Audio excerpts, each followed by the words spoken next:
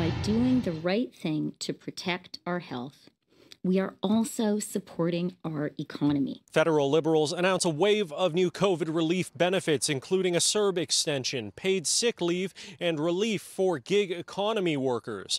This all comes with a $37 billion price tag. But Canada's new finance minister says the economy can handle it due to strong performance, which she credits to efforts to flatten the curve. I think the international experience at this point is really, really clear. If you do the right thing to fight the coronavirus, in the medium term, you are going to have a stronger economy. The plan extends the emergency response benefit another month.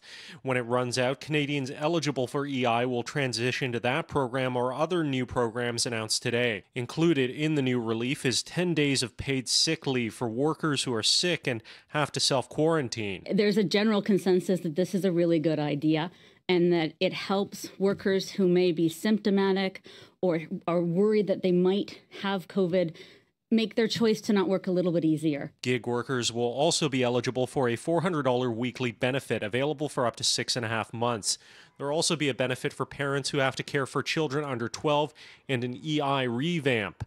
However, these plans come at a time when Parliament is prorogued. Finance Minister Chrystia Freeland rejected the idea that introducing the plans now is undemocratic, saying that opponents could let their votes do the talking when Parliament resumes with a throne speech and confidence vote.